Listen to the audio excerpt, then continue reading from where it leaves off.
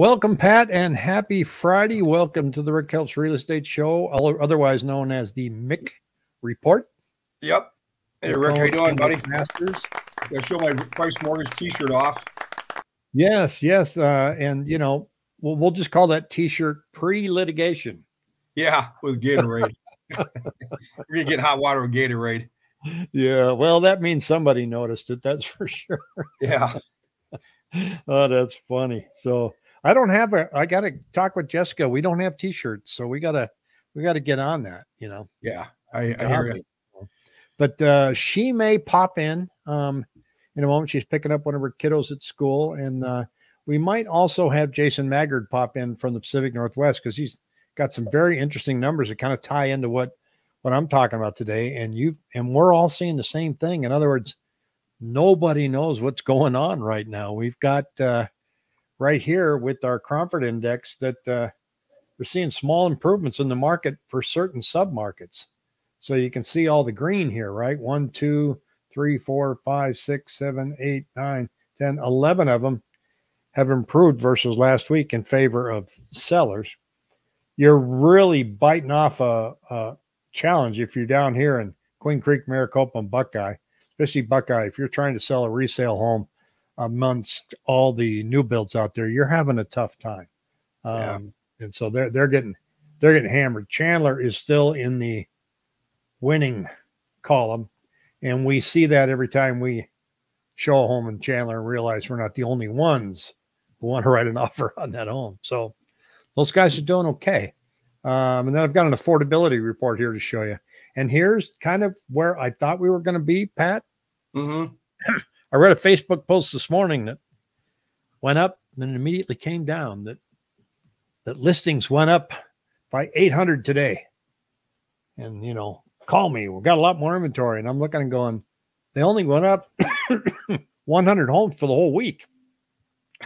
We're down here at 15,579. Go back and look at last week's show. It was 15,479.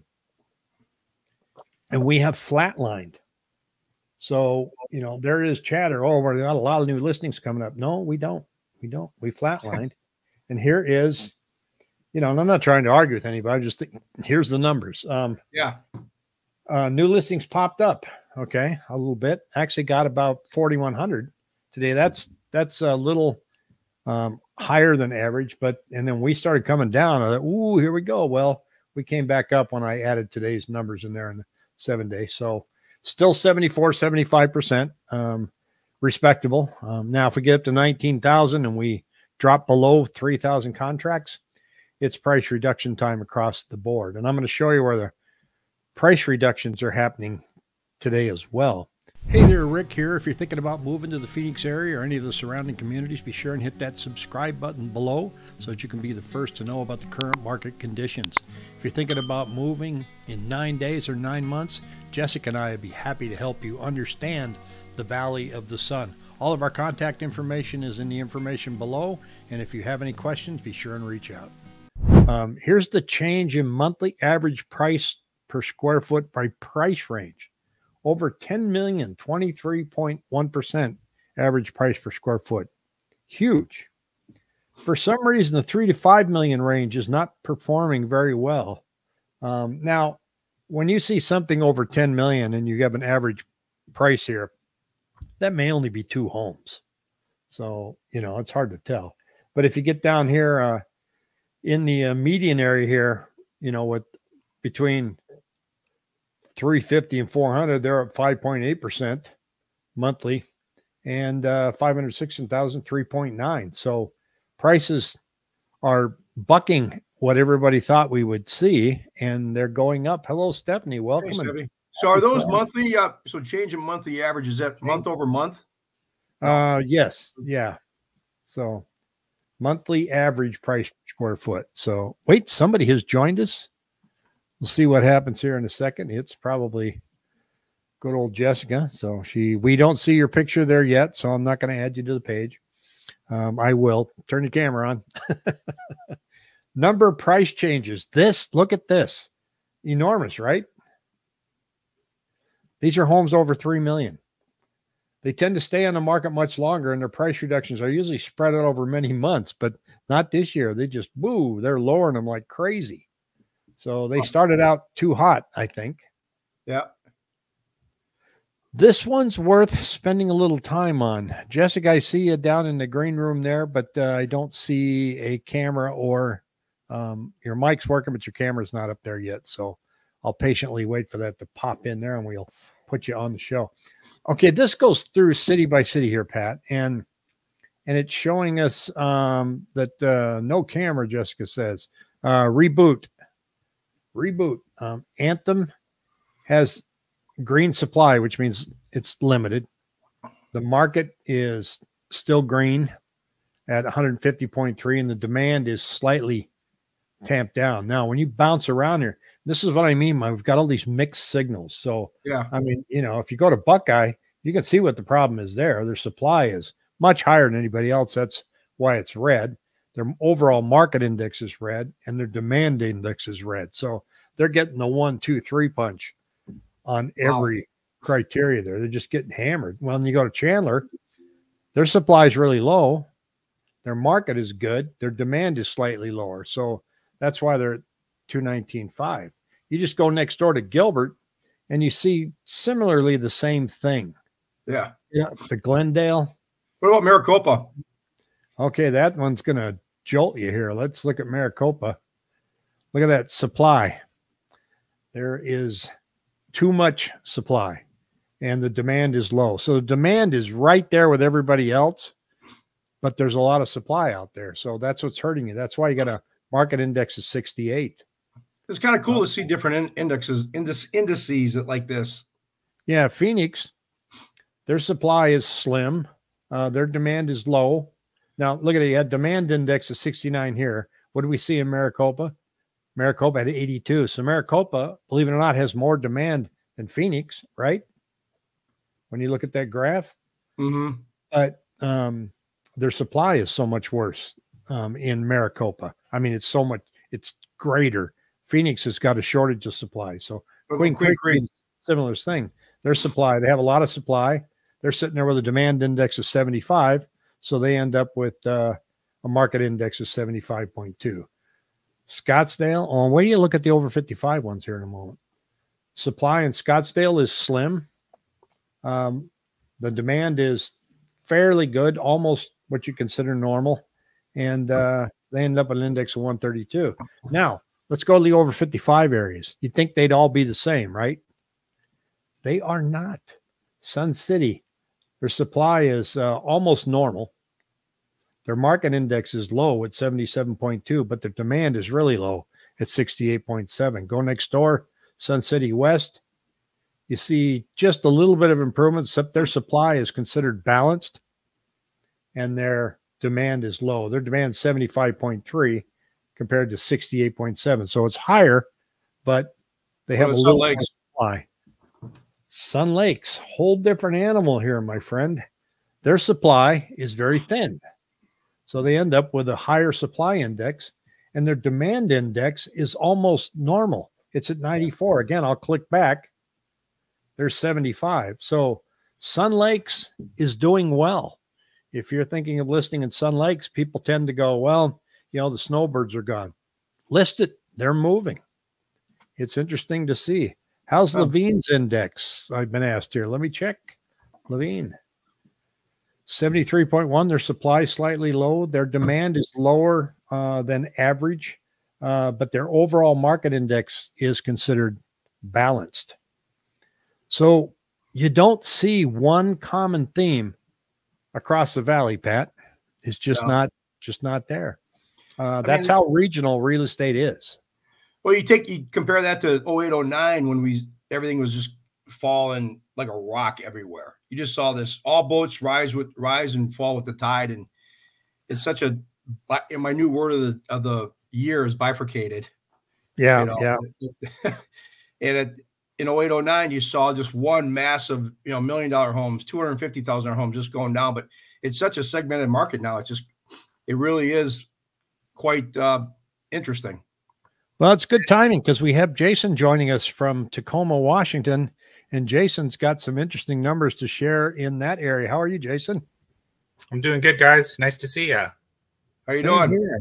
So it looks to me you've hit the affordability wall, and it looks like it's starting to affect a few things out there. And you sent me this chart showing that in 2022 you had new listings in April 682, and you sold 1,138. That's pretty hefty. But now you got 1,152 new listings, and you're only moving 820. And your active inventory has gone from a half a month to 2.5 months. That's not an alarming number to me, 2.5. But I think what you're showing is it's changing pretty rapidly out there for you guys up there, isn't it? Yeah, and kind of just like you were showing on your charts, we're a bifurcated market as well. The Seattle King County area is always just so steady, you know, throughout all the decades that I've followed it. I'm down here in Pierce County, which is the second largest county. And we're starting to notice the price points and the payments is just too much for everybody down here. And I know that 2.5 months doesn't sound like a lot, but we've come from about a 1 to 1.5 months just in the last few months. And it's occurring in the springtime, which is up here, usually months of inventory shrinks. Early winter or winter to spring, and then it starts loading up later in the summer. So with this load up right now, we're adding inventory. I know the numbers don't look anything compared to you guys. You have, 8-10 times the amount of inventory we have, but I think we're going to be seeing 3-4 months inventory. I'd even be willing to predict 5 months inventory by September, October, because our demand drops off so much by then. And I don't see what we haven't had for the last 5 years is occurring right now. We're having inventory come on that is outstripping demand. Even though demand is pretty decent this year compared to last year, nothing like 2021 and 2022. But yeah. Can I ask a question real quick? Yeah. Jason, you hear in the news that tech companies, obviously employment numbers down here. We have obviously technology intel down here, and you've got obviously a lot of tech. It just seems to me like tech is quietly laying off people. I mean, you hear numbers. Are you seeing that up there? Or, I mean, what's the employment situation, layoffs overall? Yeah, I actually have a couple good friends that are one that's really high up at Microsoft, one that's high up at Amazon. And although they announce the layoffs, a lot of times they're shifting to those people to another division, or they actually even work with other tech companies and they're moving them over to other companies. So almost nobody's like just straight up losing a job and then out there in the market nervous. So it seems like there's enough other demand in these other new tech companies that all these people that make these wonderful $200,000 a year plus salaries, they're able to find work pretty easy. If they can get it. And it just ties back to this affordability study that I got. That's who put this on? It's here's Seattle, Washington, 669,000. Let me see what this chart means here for a moment. Local medium home sales price, annual mortgage payment, income needed. So let's look at the median price here and then income needed. So if I go to, it's not going to list Pierce County, but here's Phoenix. Mm-hmm. Here's the average price, $438. Income needed, $123,000. Go to Seattle, and it's going to say $669, and the income needed $188,000. So it all roils down to this map in the United States that says there's only 4 states where it's affordable. Everybody else is the same color. And I was commenting with Pat earlier before the show started about, I keep seeing this repeated Facebook post that's out there, because Facebook is where you go to get accurate information, as I'm sure you know. And then the rest, of course, is TikTok. I mean, I know if I want to get serious data, I scroll through my phone on TikTok. I don't have TikTok. So this one's out there. This one's everywhere. So I'm not you just missed me on Chandler. I'll show you again in just a moment here, Neelam. In 1978, the interest rate for mortgages was 7.33. If you waited for rates to go down, you would have purchased a home. Wouldn't have purchased a home until 19 93, you would have rented for 22 years, waiting for rates to go down. Meanwhile, the value of real estate quadrupled. Don't buy real estate. Don't wait to buy real estate. Buy real estate and wait. Are you ready for it? Marry the house, date the rate. Okay, well, back then, I'll bet you the United States didn't look like this when it came to unaffordability. And so I don't like those are, I don't know who came up with that. Well, just to jump in, it's like then, yeah, just the same thing. Like people say, well, when I bought my first house, rates were at 18%, but yeah, you were buying a $95,000 starter home, 4-bedroom, 3-bath house. Now they're $495,000. It's like you're comparing apples and zucchini. Yeah, it's it just drives me crazy. It's I want to look at, I can't look at Ocotillo. Jason wanted to say something. Actually, jump in. Go ahead, Jason, while I look this up.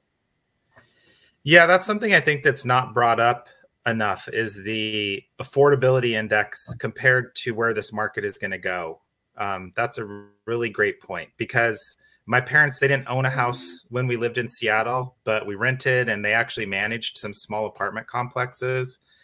And people back in the late 60s, early 70s, a lot of people made around $5,000 to $10,000 a year, and houses were $20,000, $25,000. Like, my parents could easily afford rent, and we could go on vacations and just don't. My dad had a job, a low-level job at the gas company because he was finishing up his college degree.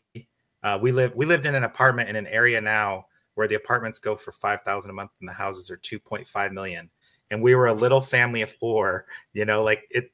So it's not even the same. There's no way. Like nobody with 2 little rugrats running around is making. You'd have to make $500,000 now to live the lifestyle we lived, 50 years ago in Seattle. Yeah. Well, not to mention now back then, mom stayed home to raise us, and now the cost of daycare. I don't know how people can afford this at all. I remember we were in a little tiny house, and I remember this. It's weird that it's still in my brain. I think I must have been 4, maybe 5. But my mom told us we were living in a small little 2-bedroom house, and she told us that we were going to be moving and putting the house up for sale because we needed a bigger house. And I just looked up and I said, I've still got lots of room. I was thinking we were moving because we were all getting too tall. Bigger. Which Lisa's grandson, he's 5, and he asked her, he goes, how tall will you be when you're 100? That's depressing because I used to be over 6'2" and now I'm barely over 6'1", so I don't want to think about that. Well, he thinks we just keep growing. Here's what I see in Ocotillo. Our months of supply are up to 3.1, 2.4 in February. They're only updating here in March. I don't have April yet. That'll show up next week. So comparatively, back here in the silly season of 2021, you were a half a month. But it really boils down to, again, the supply and demand as we look at it on the pie charts. And so Ocotillo's doing well. It's always going to do. You got Intel down there. That's going to be like a hotbed for several years with Intel just throwing up what they're throwing up down there. That's just my 2 cents worth. Yeah, you say you're scared. You should have waited. House prices are going up there, my friend. They are not going down. I used to live in Ocotillo, and they are not going down. Just go down a little south there and just look to the west. Oh, that's a great big building there, and they keep adding to it. Intel. 2015, bought my first property. It's a rental now for $150,000. Payments $750. I feel bad for these first-time home buyers paying about $2,500 for a starter home, if they can get that. Now, having talked doom and gloom, we had a message from remember the new program they came out with last week here in Arizona, Pat, where they were offering, I think it was, I don't know how many millions for this grant program, but it was only in certain areas and tied to your income. Mm-hmm. By the time you do the math, It was supposed to help 500 families. And so I said, wow, okay, that's great. So I asked the gentleman, he said he was going to look into it. I said, well, let me know what they say. He said, I did meet with them. I qualify for the 80 to 120% of median home sales price in Tucson, which would still be helpful. In order to move forward, though, I would have to fill out the mortgage app with them and get the ball rolling on that which I am not ready to do yet. They did say, don't expect this money to go far since they have received nonstop inquiries. So they're running towards it. And those type of programs don't last very long because they never throw enough money at it.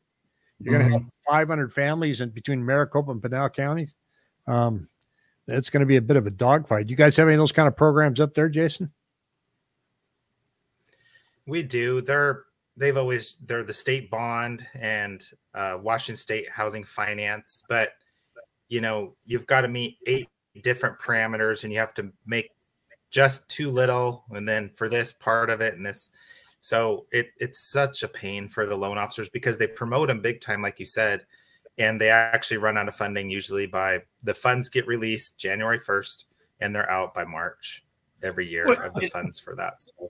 Yeah, it ends up usually disappointing a lot of people. I know there's one lender, Jason, that is offering a grant for, there's that Home Ready First program that I've been kind of touting as far as different lenders, but the one lender is giving $2,500. It's a smaller amount, but he said you got to be 50% of the AMI, the area median income for Phoenix, and so that puts you at I'm just throwing a number out, $45,000.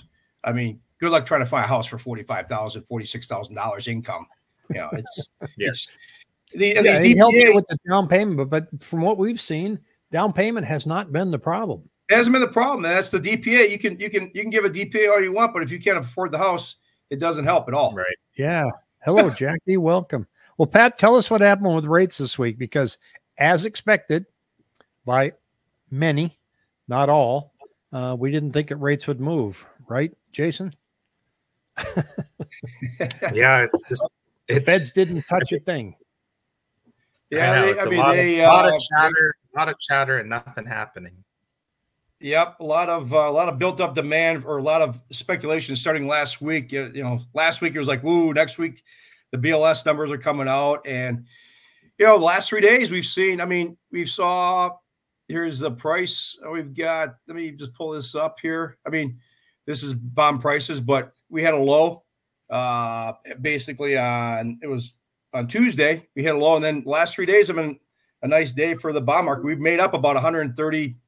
Give or take 120, 130 basis points on price, give or take. So, I mean, we've had a nice run the last 3 days. But once again, I'm looking at rates, they're mid sevens. They've come down a little bit. They're peaking around the high sevens. But, looking at these articles, once again, we talked about a bifurcated market. Here you got the vice chairman for the Roger Ferguson for the Federal Reserve, or he's the former Federal Reserve vice chairman.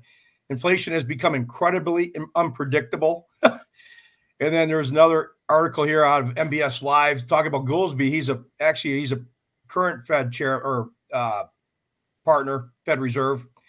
And he said, his point is Fed is trying to assess if recent hot inflation readings mean economy is overheating. And he goes on the article saying everybody's just trying to take a step back and try to figure out, is that a sign that the economy is overheating, or is that a sign of something else, some other thing? So, you and I talked about this before for a couple minutes, Rick. Nobody knows what's really going on, right, Jason? They can predict it all they want.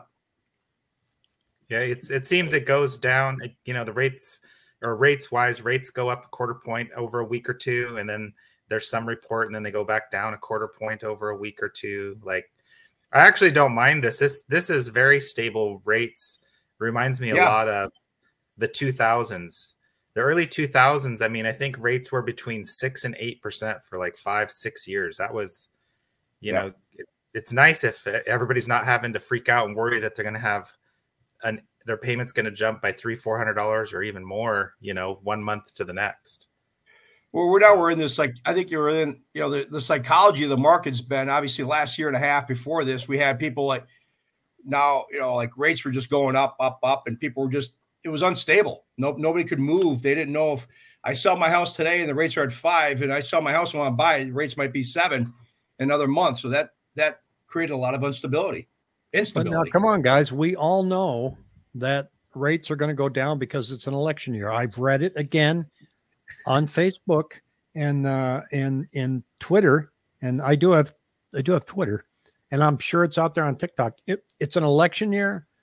Chairman Powell is going to lower rates because it's an election year, and that's all there is to it. What say you? Because I'm about to show you something. Yeah.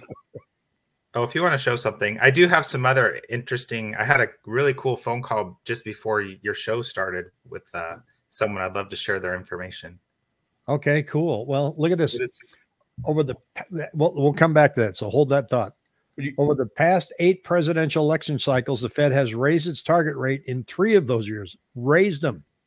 Does that mean they wanted to get the current guy out? 2000, 2004, and 2016, and lowered its target rate in 92, 2008, and 2020. So they lowered it in 2020. Did they do that because they wanted to keep Trump in? Same guy.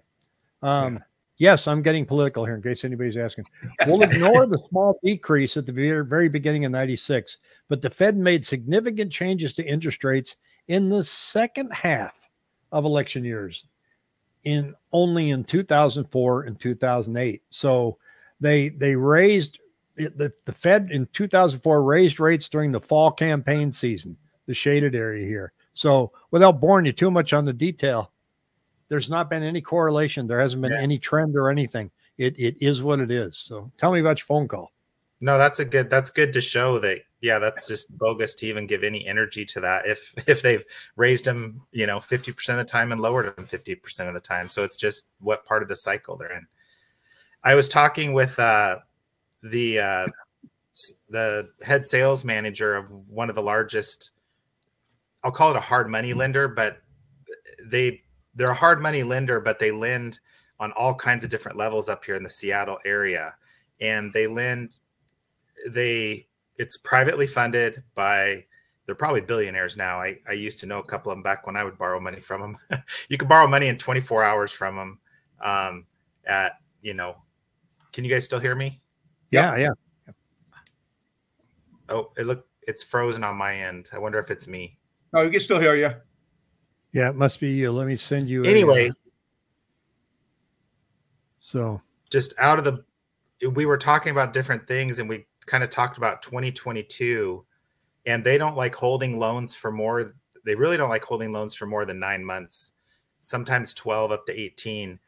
And he said he's getting a ton of input that these investors who bought properties to rehab, subdivide, and put a detached dwelling, all of those things, they were making their financial decisions a year or two ago based on 4 or 5% interest rates. And he said they've now held on. He said they're getting a lot of calls that these people are selling their properties. So I think we're going to have, at least up here, an inventory surge that's going to be coming. And it's mostly because people bought these properties to do things with, planned on refinancing them into a conventional 70–80% loan to value, right? Keep it as a long-term rental, whatever. The interest rates just don't make sense anymore.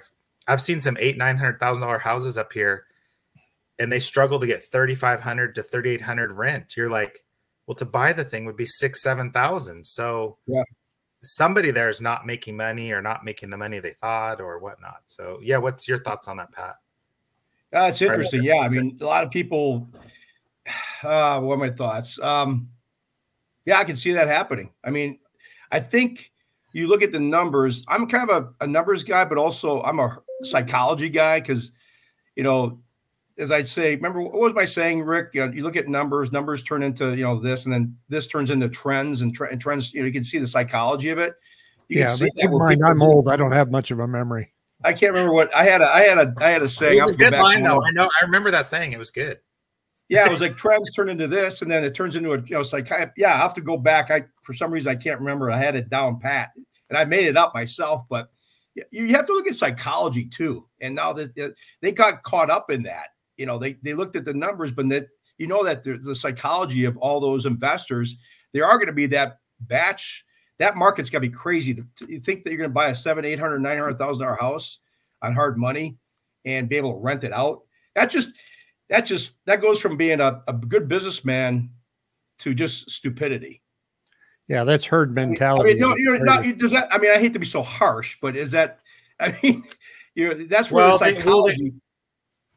They got him for $200,000-$300,000 under value, because I actually know a couple guys. I've been talking with them, trying to figure out how we can get them out of the property. So they basically they've done good equity wise because the market has stayed really strong, right? So yeah, they bought out houses that had issues, but their plan was to keep the house. But now they can't, because the hard money is between 10 and 13%, and you can only bleed that for so long and go, well, I've just got to sell the property. I can't convert it into a rental. I've got a renter in there paying me $5,000, but if I convert it over, it's going to convert over to a $7,000-$8,000 payment. So I think there's going to be some pressure on sellers finally to sell, after we've talked about that for a few years with you guys, right? Like, how do you force sellers to sell? Yeah. You know, and it's not going to be the people that have a 50% loan to value and a 2.75.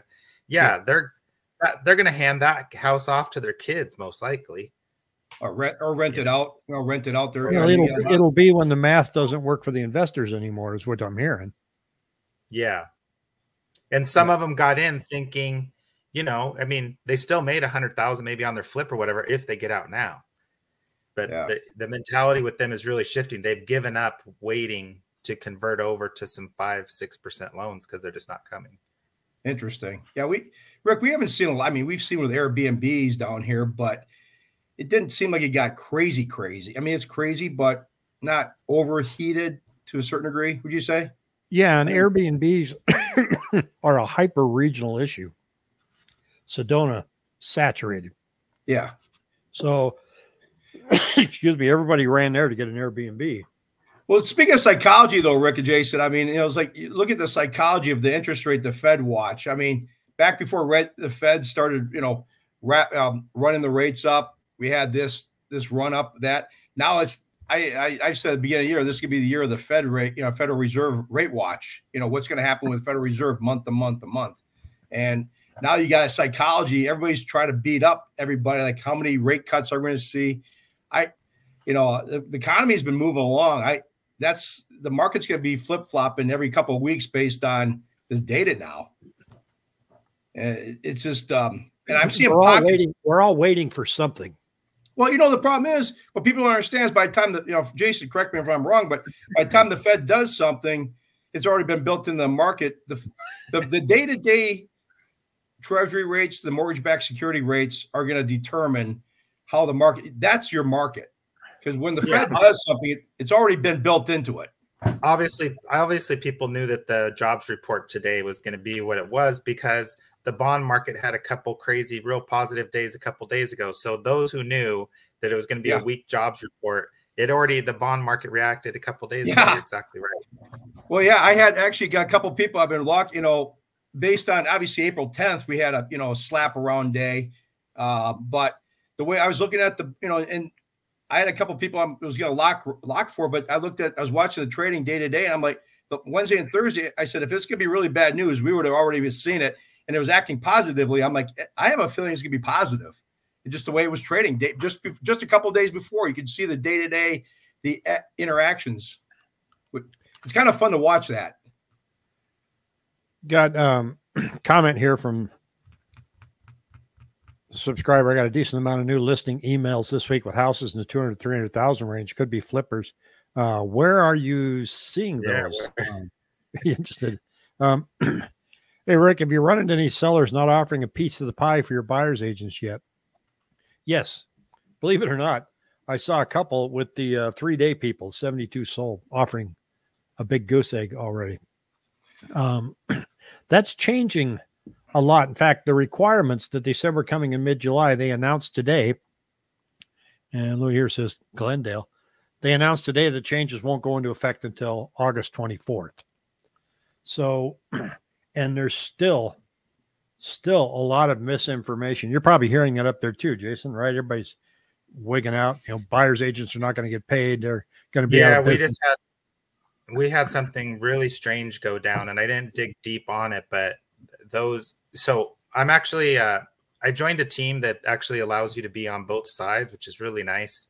So I'm a real estate agent with Skyline Properties up here, which is kind of a boutique little, and then I also and my license is hung with PRMG for the lending side. So that's kind of how I have a lot of information on both sides. But Skyline just came out with an emergency message this morning that there's a new form that they are telling basically every agent to get signed before you show the people a house.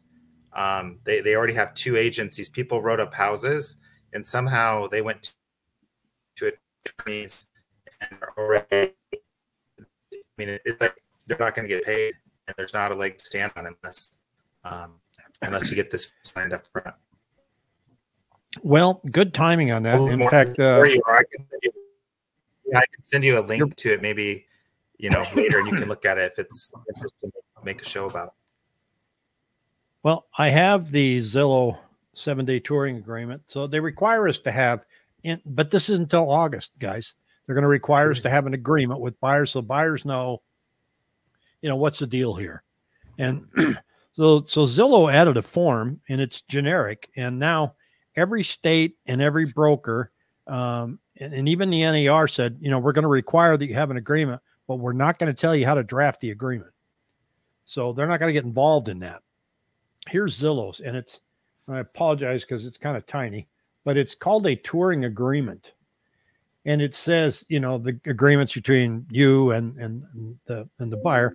The sole purpose of the agreement is for the broker to consult with the buyer regarding specific properties and assist buyer in locating and touring properties. These activities collectively constitute the touring service. In other words, they are going to work with you.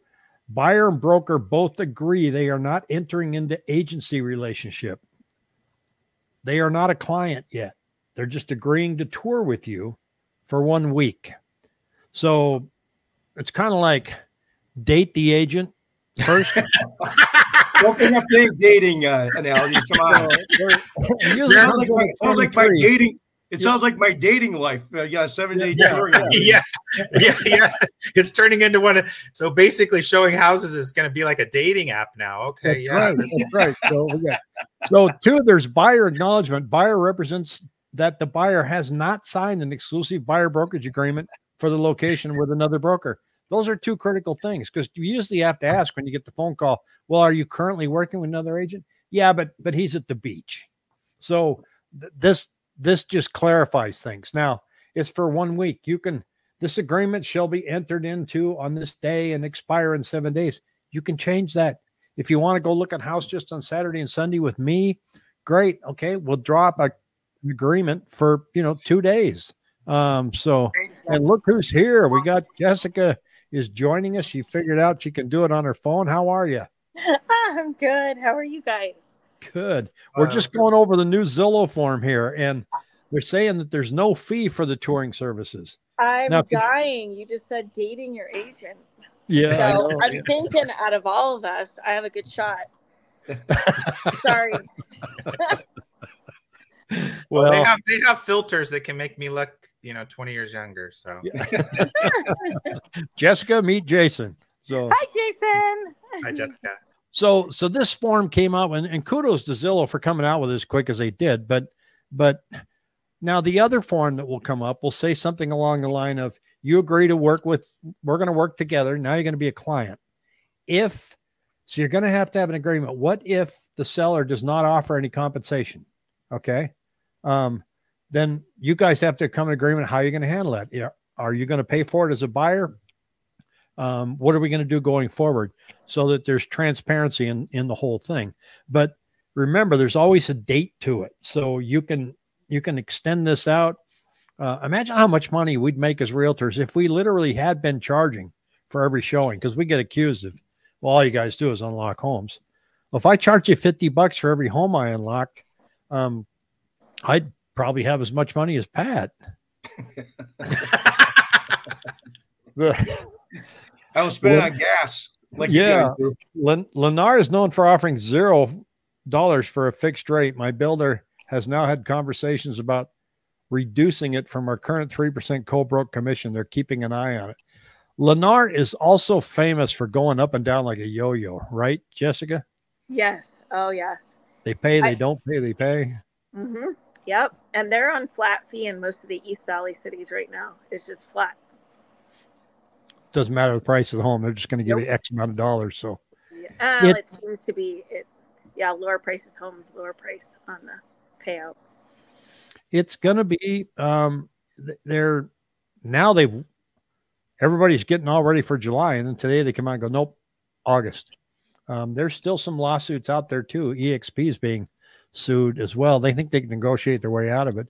Jackie said the going rate for my buyer agents is $35 a home. I never passed that on. So they're saying for showings, Jackie, $35 a home. So does Jackie pay people who, I see those people up here, they offer about 50 per home. Like they'll say, you know, I can't make it happen. Can you please show my buyers these two, you know, homes in this area today, $100 for 2 home showings. So, okay. So that's what it's between 35 and 50 here. Plus we have a service called Show-Amy, where you can sign up for it as an agent.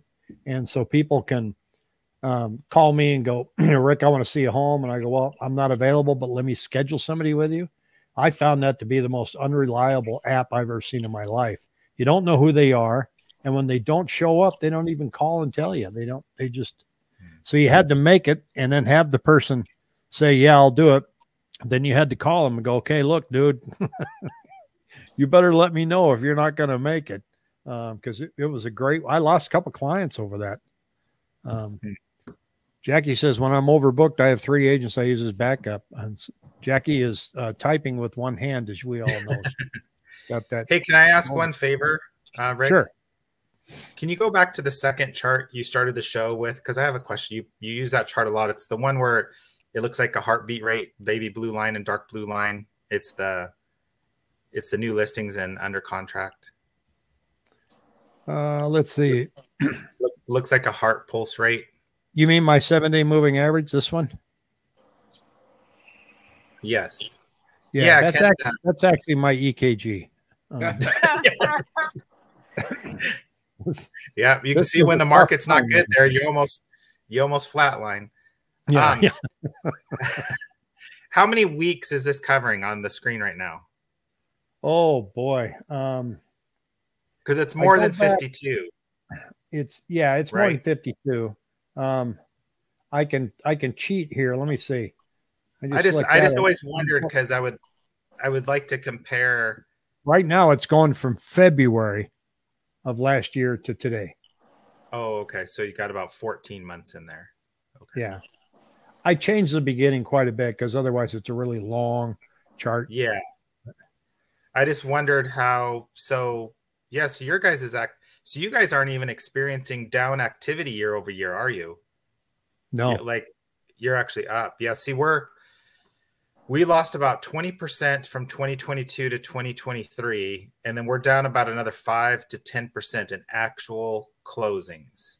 And so that's what's making our inventory really start to take off here, because, you know, we're only getting maybe 5% inventory increases, but when you have demand, you know, sloughing off, and I mean, it's just all about the payment.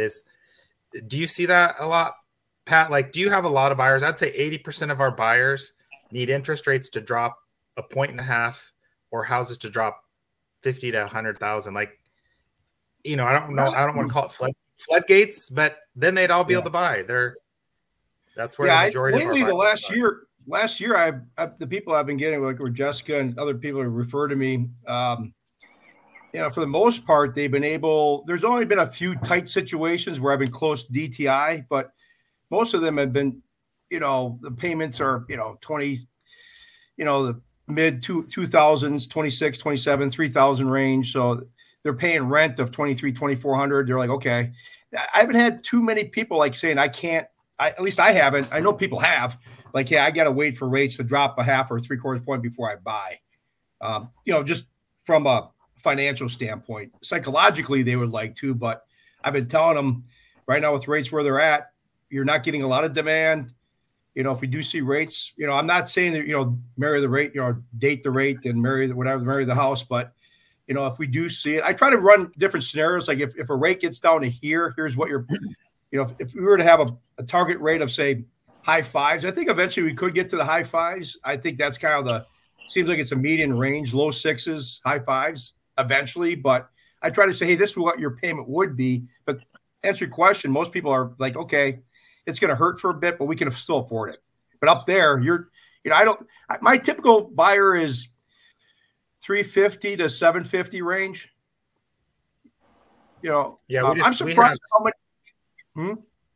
10%. I'd say 10% of our inventory is under 450. And so everybody that can afford 3,000 and under is just, they either have to move into a dump or they there's just no inventory available. Yeah. But sorry, I didn't mean to cut you off.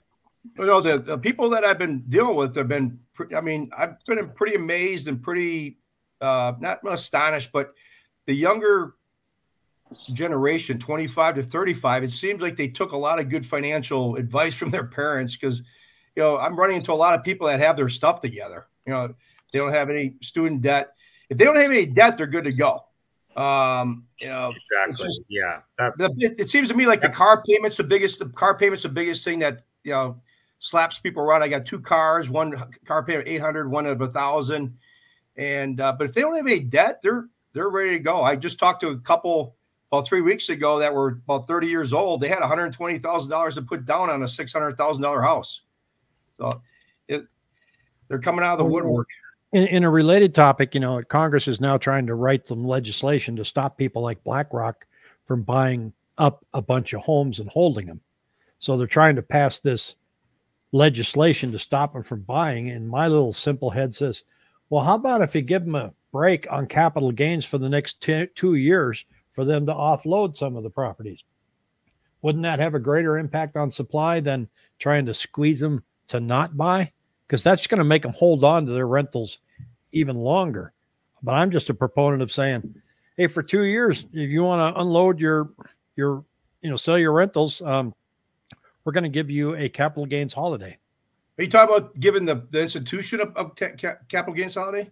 Yeah, but even just give it to everybody, and then the small guy wins. That's a great idea. Like, I mean, yeah, I disagree. The government will never do that. I just think, yeah, but if you give it to all of them, and you could put some minor limits, but instead of making all these crazy rules, think how much inventory that would free up.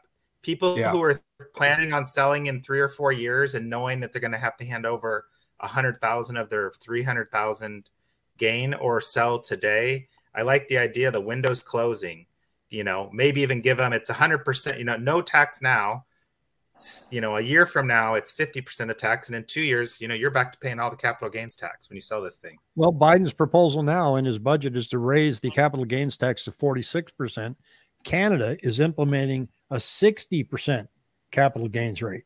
So they always punish to try and solve a problem instead of saying, well, let me give you a break here. And not only that, you'll get to keep your money, and therefore there'll be more consuming going on. And you know, they just don't operate that way. Well, I think quite frankly, I'm running for election. Not to be, you know, counterpoint, Jane, you know, but Pat, you ignorant person, you. Remember, Pat's the one that won the dollar. He knew rates were going to go to 5.99 one day. Yep, exactly. 2023. Well, Jason, I know how to solve that. I am the controller of the mouse. So see how well that works. So if he starts bringing up that he won the dollar, there you go. Well, you know, I want to hear his counterpoint. Yeah. Yeah, no, my personal opinion is you don't give it to the BlackRocks, you give it to the individuals. The institutions, you know, have had their run. They've made their money. Give it to the Jim and Jane Wilsons, Smiths of the world, that type of loosen it up there. I mean, because I think you'll see a lot of the BlackRocks. I don't know about up in your market, Jason, if the institutions have been heavy. I'm kind of jumping around, asking questions and answering a question, but as I always do. But I don't know if the institutions have been heavily up there, but they have been down here. And I think you give it to you know, the mom and pop people, the institutions, give them a break, but not as much of a break as Well, say that's what, yeah, you have a fan with that. This is what Calm Mom said, right? What about Airbnbs and mom and pop rentals? Yeah. So, Yeah. So, I mean, give the mom and pop. I mean, my personal opinion is, I mean, I have this, we talked to another loan officer, Randy Bongard, with our office, and he's a big, just hates when the institutions come in. He thinks institutions should not be able to buy, I mean, a home because, and my feeling is they look at it as an asset. A home is a different asset. It's an asset, but it's a different asset class. You can't live in a stock and bond. You know, they've got to separate that. I mean, I just think that I got a big problem with institutions coming in and throwing all their money around. That's just my personal opinion because, like you said, it should be a separate asset class because you can't live in a stock and bond. You can do all your trading there, but don't what's the word I'm looking for? I'm looking for a word, but just don't shake up the housing market like they have. I don't know. Does that make sense? yeah. No, I agree with you. I would say back when I had rentals and was buying houses to flip, 1 out of 20 homes was bought by one of these institutional companies. I don't think we have BlackRock very much here. We have a couple other companies, but now when you pull up any rental, I would say 30% or more of the rentals are owned by these big corporations. One of them is or LLCs. Or LLCs. Yeah, but here's the crazy thing that so to them they can buy a house and not put a renter in, and it's almost as profitable as having it as a rental because they get the depreciation write-off. So they literally get to park their money, you know, whereas an individual, if you bought a house, go, oh, I'm going to buy a rental. Oh, what are you going to do with it? I'm going to keep it empty because it's going to help me on my taxes, you know? Yeah, so they're able to control the market and have empty homes. It's not right. I agree. I just think I'm lost at words right now because I just think it's a different asset class that institutions should not be playing around in. You're playing around with people's lives, and they have just totally, you know, discombobulated the market with this big institutional money. And I just, from a personal standpoint, I just don't think it's right because it's an asset, but I think you got to classify as a different asset class. So that's my 2 cents worth. Well, again, for me, it just boils down to stop trying to figure out more ways to punish the process. Yeah. Try just for once in your life, stepping back and maybe giving people a break. But that's not in their DNA. Well, they could have a run. They could try for, 24 to 24 months and at least loosen up something. It would be a move in the right direction to help some. And because bottom line is, Jason knows this, what we're dealing with is a pure supply demand equation, pure supply and demand across the board. Yeah, if we could get an extra 2 million, if we could get an extra 2 million homes on the market today, and I'm not trying to crush the market and make people feel bad, but the prices would come down 10 to 20% across the country and just make life way more affordable for everyone, right? Yeah. Yep. Yep. Well, we're going to have to do something because here's my favorite chart right here. It's the debt clock. Interest on the debt's 819 versus defense 885. We're almost surpassing that, but we are collecting record revenue, U.S. federal tax revenue. So our problem is spending. So don't tell me you can't give a few investors a tax break for a couple of years. So because it won't hurt us, right, Jessica? Right. She's got the best office of all of us now, right there. So, I know. Yeah, I know. I want to get outside. This is supposed to be our last day. Your last nice day. So going back to rain for a few days. Oh well, so Jessica, this is what you're seeing up in Gilbert. You're trying to get that house for one of our clients here, and here's what you're seeing in supply. There's an advantage for sellers. The market index is pretty good. The demand index is below, between about 72, and so there's a little bit more of an advantage for sellers in Gilbert than there is in places like Queen Creek, where it's pretty bleak for sellers. But are you feeling that out there now when you're writing an offer? Absolutely. I've pulled new listings every day the last week, and we're we're still at 3 that fit the criteria. Nothing new for the weekend. Yeah, Chandler's about the same way too. Yeah, I was laughing earlier in the show that, you know, I saw a post that said that our new listings were up $800 today. And I thought, no, they're not. And then I saw the post was down, but because we're only up 100 for the week. Jackie says, I think 15 days, all listings owner occupied only, but that never happened. Yeah, but, you know, nobody asked us. That's just the way, you know, maybe we need to send that letter like we did when we told them to drop the rates. Remember that handwritten note that we sent them, and they did. Yeah, we sent Jerome Powell. Yeah. Maybe we can send. Or would we send that to the president or? Well, I'll look. Get your committee to work on that, Pat. We'll have a letter out next week, and again, you know, handwrite it so that it looks personal, like the one we did with Chairman Powell, because that made all the difference. Jason, did you see that letter we wrote? No, it's pretty funny. That's awesome, though. I think we should flood their. That's a good idea. Do a whole bunch of handwritten and send them all off at the same time. Yeah. Well, I just encourage our audience, flag the minute where we started talking about this tax relief and send it to your senator. Yeah. So I could use the views.